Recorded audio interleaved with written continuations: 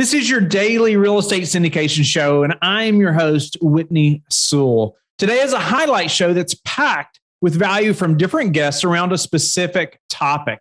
Don't forget to like and subscribe, but also go to lifebridgecapital.com where you can sign up to start investing in real estate today. I hope you enjoy the show. Our guest is Adam Carswell. Thanks for being on the show, Adam. Whitney, thank you for having me. A huge honor for sure, and really excited to get talking. I'm honored to have you on. Pleasure to have you, and looking forward to this conversation. Just getting to know you a little bit before the show. I'm really looking forward to this conversation, and you have some special skills that anybody in the syndication business needs to know how to do, and I'm looking forward to this. But a little about Adam. He's an entrepreneur and podcast host, new media marketing expert, investor relations specialist. He's director at Concordia Realty Corporation and business development manager at ASIM Capital. Combined, both firms have syndicated, redeveloped, repositioned, and revitalized more than $425 million worth of real estate throughout the United States.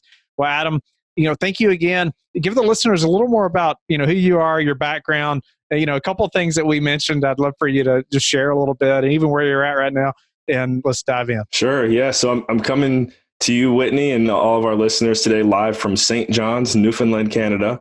If you want to go ahead and Google it, you could take a look. St. John's is the first city in North America that the sun rises on every day. I moved here in May as a digital nomad, and will continue my digital nomad journey to somewhere warmer once November rolls around. So it's been a great experience here. Originally from Cleveland, Ohio, went to Westminster College, close to Pittsburgh, relocated to Belize to finish my studies and play and coach basketball there. Came back from Belize, moved to Washington, D.C., worked for a company there, and then realized I wanted to get into real estate. Fast forward a few more years, and now I'm sitting here talking to you, Whitney. So I'm excited. Like I said, let's talk.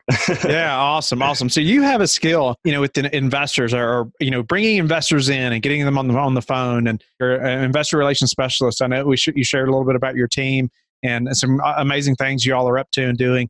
And, I know at least one of your teammates pretty well, or I've gotten to know him a little bit. And I know, just speak very highly of them. But let's elaborate on this process that you have of bringing investors in and getting them on the phone. Like, it's so important, right? If we can't get an investor on the phone, you really don't have much, because you got to be able to build that relationship.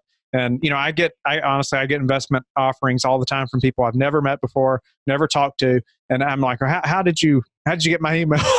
Or, this is not a pre-existing relationship. So a big goal of mine is getting investors on the phone, and sometimes numerous times, if we don't get to meet in person, I want to develop that relationship. I want to understand lots of things about them, but that first call is important, and I'd love for you to elaborate on how you get them there. Yeah, and I want to thank you for kind of bringing this question out of me, because I don't think I've ever really taken a hard look at the science of it. It's in a way something that I think I've just always kind of done naturally. But when you look at it, closing a deal, bringing someone's equity into the picture, or just establishing that relationship, I think it does take a certain, maybe not even necessarily amount of skill, but an amount of awareness. One phrase that I like to use that I took from someone who's really good at marketing on LinkedIn, actually Joe Applebaum, he always uses the phrase, you're going to be selling, you're going to be smelling. So in this world of business, in this world of life, really, in building relationships, you have to kind of take a look at the idea of what can this individual do for me now versus what can this individual do for me for life.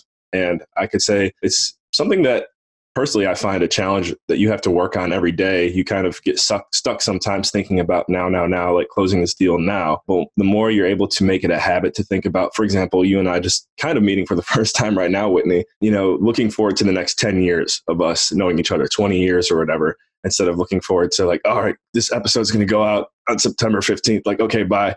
Some people actually do have that mindset, and I can't speak for the level of success that they have. Maybe people are successful in doing business that way. I've just found that when you meet someone for the first time, when you're interacting with someone for the first time, if you have that idea of, can I sit down and have dinner with this person for the next 10 to 20 years? Because a lot of the times the deals that we're going into in this industry, sometimes they last that long. I guess that's a brief breakdown of the approach that you want to have in regards to getting someone on the phone and talking about a deal with them. Is always, when you make that first impression, get ready to, at least anticipate a long-term relationship with the individual. I could not agree more. And it doesn't matter if I'm networking, at a conference, or if I'm, talking to someone just like yourself. I try to allow enough time that just like you and I did talk, before the show and even after some, and, even try to follow up and things like that, just to develop that relationship. Because like you said, you never know the value you're going to be able to add to this person, or how they're going to be able to add it to you as well. And if you just cut that off, I mean, I don't know, that I just feel like you get that sense sometimes, kind of like doing the shotgun approach with business cards in a meeting, running around. Well, that person didn't make an impression at all. So can you talk a little bit about maybe your best way to get investors connected to you all and to get them on the phone? What do you all use to connect, make that first connection, and how do you do that? I think what I found most successful is it's always best to, if you are going to maybe present a deal or talk about a deal to an investor, to make sure that you actually have something in advance before even thinking about mentioning it. So if I'm at a networking event, for example, and I know that, for example, right now we have a workforce housing deal syndication at ASIM Capital. And so I can't think of any time that I just walked up to someone and say, hey, we have a deal. I talk to them. I get to know, actually, you prioritize what their why is. You prioritize what they're interested in. And then just, in my opinion, really just keep it as casual as possible, obviously professional, but casual. And just say something like, hey, we've got this offering going on right now. Would you like to take a look at it? And I'd say more than 9 times out of 10, 9.5 times out of 10, the individual, if you've built that rapport, if you've taken interest in what gets them going first, they'll say, sure, go ahead, send it over. And then from there, more questions will hopefully come. And once those questions come, because I'm still relatively new to this industry to begin with, Hunter and Michael, who I work with, have a lot more experience. So I'll go ahead and say, these are great questions. Would you mind hopping on a call with Michael or Hunter? And thankfully, those two guys have a lot of respect within the industry. So again, usually the individual's like, yes, please. I want to talk to these guys. So I'd say that's really, how my approach has worked. And I have no reason to, I want to improve it, but yeah, changes. I don't know which ones I would make right now. It's going pretty well. Yeah, good. No, so, you mentioned like in the bio, new media marketing expert. And I know you and I talked about like marketing tied to LinkedIn. And I'd love for you to elaborate on that. I know you mentioned Joe Applebound. I think you said, I hadn't heard that name before. I wrote the quote down, if you're going to be selling, you're going to be smelling. And, elaborate a little bit about what that means as well. And just let's get into the LinkedIn marketing that you all are doing. Yeah. And this is an interest that I'd say I've probably taken a little bit more personally and have been able to provide to grow our brand at Concordia, to grow our brand at ASIM, and then also grow, my Adam Carswell brand as well. First, I would say in reference to Joe Applebound, guys, go ahead and hop on LinkedIn right now. If you're in front of a computer, or just make a note, go look him up on LinkedIn and connect with him. He's an expert marketer. I'm sure he has somewhere between 20 to 30,000 connections. I know LinkedIn caps you once you get to 30,000. You have to start being picky, but just a very smart guy when it comes to doing this. And I've taken a lot of what I've learned from him and applied it to my own strategies on LinkedIn. One of which I'm actually currently on a 30-day hiatus right now, but again, I'll be back in action by the time this goes live, is posting on LinkedIn every day, Sunday to Sunday. It sounds kind of hard. It sounds kind of crazy, but if you kind of develop a method to your madness, and even if it's maybe just like one sentence, for example, you're creating content. So what you're doing is you're kind of, in a way, forcing yourself to create daily. And the more you create, the more people are going to take notice of who you are and what you're doing. And one thing that I also like to share is it doesn't always have to be necessarily about business. People are gravitating more and more towards purchasing or doing business with someone who they can relate to their personality. And so sometimes I always like to use this as a reference. I love going for runs. And so sometimes I'll just go for a run and I'll take a little like Snapchat video, like 10 seconds with the music I'm listening to going, which is usually like electronic or something, kind of like, yeah, pump up music. I'll take it and I'll post it on LinkedIn, and I'll just put something like, treat your exercise like a business meeting. Like don't miss a day. Stay on top of it. And then it'll be funny, like out of all the posts I make, something like that will get the most engagement. So that's a few examples there of how anyone listening can go ahead and improve their social media reach, especially on LinkedIn. I like that. Now, Snapchat is something that I've never even started an account on Snapchat. Is that something you recommend? Snapchat is interesting. I would say it's definitely, I would not consider it a necessity for anyone growing their brand. I would say if you really just want to maximize every avenue that exists, you might as well get on Snapchat. But I think the 3 biggest players right now certainly are Facebook, which people are definitely taking notice to. Instagram, which if you want to reach out to people like me, I'm 28. So millennials, if you're looking to look for the future of your business, definitely get on Instagram. And then LinkedIn is just low hanging fruit, honestly, because I think there's over 500 million users right now. And like less than 1% of those 500 million are posting every day. So if you want to stand out easily, again, like, LinkedIn is a great place to start. Awesome. So, you said you make that video, it even records the song in the background that you're listening to. Is that right? Yeah. If anyone here, I think you can do it on Instagram too. I've just found it easier on using the Snapchat app. So if you're like, I listen to Spotify or whatever you use to listen to music, if you just let the music play and you pull up Snapchat, for example, and kind of press and record or hold down the record button, it'll record you and then the music that's playing as well. And then I just download it to my phone, and from there I can upload it to wherever else I want to post it. Okay. No, I didn't know how that worked. So I'm glad you could elaborate on that. So LinkedIn, so you're posting every day. And I guess tell me, what kind of response would you say you get from LinkedIn versus Facebook or Instagram and, for these investor connections? I think that LinkedIn is, in my opinion, the place to start. I've noticed that slowly with the demographic of, I would say, investors between the ages of 30 and 60, to me, it's really remarkable. Within the past year, Facebook has all of a sudden become another form of LinkedIn because people like the private groups and really that's what's doing it, is the groups.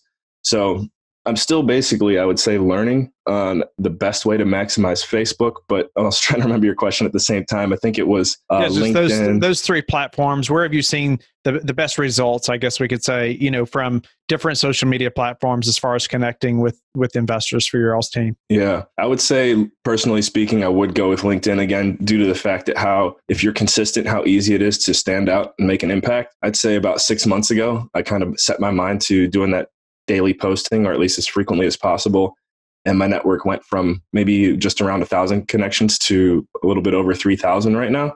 And it continues to grow daily. I'm the type of person that's really just going to accept anyone who wants to connect unless you legitimately give me a reason to unfollow or whatever. So that's what will start to happen. You'll notice a snowball effect, and all of a sudden you're receiving more requests to connect than you are sending out. And so because of that, I don't really know. I couldn't tell you why. That just seems to be what happens on LinkedIn. And that's why I would recommend it. From there, you can also say, hey, what's your Facebook? Connect with someone that way. Our guest is Jason Yarusi. Thanks for being on the show, Jason. Hey, Whitney. Good to be back. One topic today, Jason, that we wanted to talk about, I felt like, even just us talking about it beforehand, like you had this stuff just like memorized, you were just laying these things out, and it's talking to investors, and really just, it's such a business, right? Just around that by itself, and making sure investors are cared for and taken care of. And I'd love for you to elaborate on that. Let's get into, that, how you all are doing that, how you've been successful, in that process of really having investors ready and talking to them and marketing to them, all that. So we are really just laying the groundwork. And one of the awesome, amazing things about syndication, or even just multifamily in general, is you have the opportunity to bring in investors, so you both can benefit not only from the investment, but from the economies of scale of being able to do a larger project together, and ultimately reach whatever is your goal and your investor's goal at the same time, whether it be generational wealth, cash flow, tax advantages, whatever would be the components. However, there's a number of steps that we partake in that have made this helpful for us. And we generally do this in a 4-stage process. And of course, lots of times when we go out and as being a salesperson or other point, it's always focused on the close now. Well, that ultimately, when you're trying to create a relationship and really just trying to do something that benefit people for many years to come, and having these investors that aren't only in your first deal, but your second deal and your third deal, is just creating that environment where one would be the first step, understand exactly what they're looking for, because not every investment I have is going to be a good opportunity for them. And they're going to appreciate when it's not. So if it's something that is, they're looking for a short-term project and they're looking for a quick turnaround in capital, well, if we're having a project that may have a lifespan of 5 to 7 years, ultimately, we're probably not going to be the best fit for them now. Doesn't mean that we take them off our list, but we ultimately just want to make sure they're fluent for what kind of investments we're offering. When do you find something like that out? How do you know that? Sure. So it's based on the initial conversation, depending on where they come from, correct? So if it's family, friends, or immediate network, or if it's someone who's been made a referral from somebody else, or that We'll set up, if they're local, we may set up a meeting. If they're not local, we may set up a call. And we're gonna ask them specifically, what is the risk tolerance? What kind of investments are they currently invested in? What kind of investments are they interested in investing in? What has been their investing experience in the past? What have been opportunities that they liked? What would have been some of the success with those opportunities? So we can understand, because investing in apartment building is generally a new concept for a lot of people. A lot of people don't know or did not know this was available to them, or if they did know about it, they thought it was only available to larger institutional players. So when you're bringing this to them, it's a brand new concept. So really, the first step is just understanding what they're looking for. Is important to them for cash flow? Would they want the investments to be local? Would they want the investments to have a certain timeline in there? Are they okay with the investment being solely in passive investor? Because all of these are going to lead to us understand if this is going to be a working relationship where we could provide something of interest down the line. So generally we do that at stage one. The second part is now talking about multifamily investments in entirety. Explain to them what we're doing with this and why we're doing it. And it can go on two frames. If you have multifamily acquisitions that you've done in the past, then you could touch on those properties and touch on why you did them, what you liked about them, how they're going, how you're meeting performer numbers, and if you take in a property full cycle, the full results. If you haven't, that's fine. You could talk about the industry, the class. You could talk about why you like these typical type of investments. The number of the 5 factors: cash flow, appreciation, depreciation, debt pay down, tax advantages. How that forms out to be a great investment. How pooling resources from investors allows you all to benefit from the economies of scale to tackle these larger projects. If you have markets in mind, why you're talking specifically about those markets. If you're in a Dallas, or you're in an Orlando, or you're in a Greensboro or a Louisville, why you like those market dynamics, and what you're looking to do to expand yourself have full knowledge to take on such an investment. Do you have other board members in place that are coming on that are going to be part of your deal that have experience? Have you put yourself through rigorous training of some capacity, some CCIM training or other? Then after that would be the step 2. The third step would be that this is potentially either you could use, if you've done a number of these, show them a past deal and show them a representation of what the deal would be. But if you haven't done these, we created before our first deal happened, we created a mock deal. And the mock deal basically represented the kind of deal we were looking for and outlaid the type of returns we would be focused on, how the whole period would work, how the structure would be laid out for the investors. And we went over the entire concept so the investors were fluent with this. And that could happen over 1 or 2 conversations, because generally when someone's received with a lot of information, if they don't have time to take it all in and just conceptualize it, the answer is always going to be no if you ask them if they like it, because it's just too much to take on in one conversation. And then once we do that, we'll give them the idea about what we're looking to do and see if there's general interest, engage what their interest may be. Do they have an amount they potentially may invest? And what we find is that at that point, maybe it's not right for them at that time, but we'll keep them involved and let them know as we acquire the deal and keep them updated, because just because they weren't ready at that time, they may be ready the second deal, the third deal down the line. However, if they are ready, they've now given us an idea of what kind of investment they are looking to make potentially. Maybe it's $50,000 or $100,000. And we'll slot that down. This is no confirmation of capital. This is nothing that's guaranteed money, but this is now general interest that we've now created about telling them and asking them what they're looking for, telling them about what we're doing, what space we're operating in, and telling them about the potential opportunities that we're going to be looking for. So again, we don't have a deal yet. We're not even at that point of having that. But once you have a series of these conversations, you start really having an idea of how much capital may be ready for you, for your investors, however you've made the connection, and you start to lay this out and start to build your groundwork with your investors. Well, now it also makes you comfortable to the point where you can understand what type of product you can look for. So if you have the ability, you feel potentially to, say, raise $2 million, and generally a good landscape would be total price or total acquisition, maybe a third could be needed just in capital raise. So then if you can raise potentially $2 million, then potentially you could look for a $6 million acquisition. So then it makes you have that warm feeling inside that you feel good that when you do go out there and now find a property and get it under contract, that now you have done the groundwork that you can go back to potential investors and now consider that you'll be able to have a successful raise. So once you actually find that deal, you're not going back to investors cold, and you're not going back to the point of trying to make them understand. You're not trying to understand what they want. Then they're not trying to understand why you're doing this. And then they're not trying to understand what the whole multifamily deal looks like. And then now you're trying to pitch them on a deal. That's just too much. And it makes you look in need instead of really what the ultimate goal is. How can we help the investors meet what is going to be their goal expectations for their life and their future? And how can we work together? That is a much better scenario in how we like to operate. So when we're now providing investments for people, we fully understand what may be the right investments for them. So when we do have the right investment, we can bring it to them, and it's already a conversation we laid weeks, months, potentially years before. And now it can be a very easy conversation because, hey, remember the kind of opportunities we had been speaking about in the past. Well, here is that opportunity.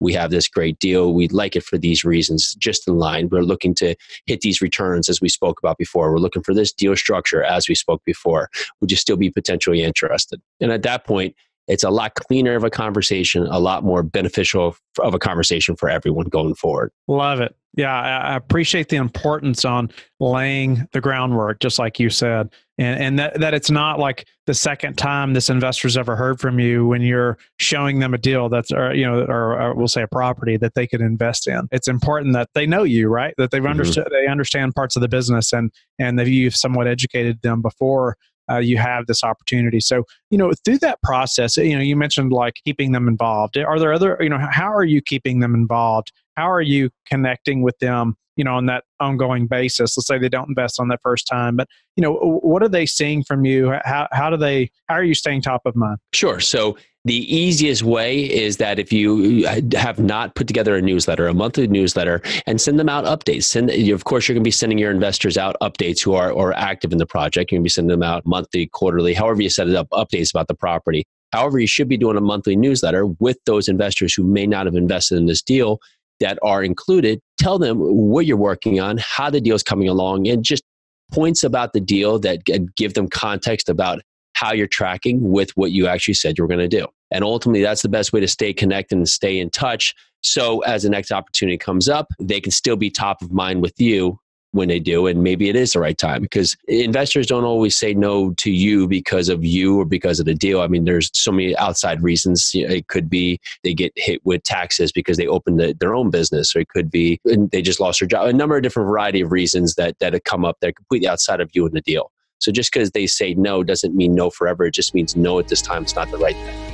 Thank you for being a loyal listener of the show. Please subscribe and share it with your friends. We want to help you become the passive investor you've always wanted to become, but also the operator you've always wanted to become. We want to be the number one resource for your real estate investing journey.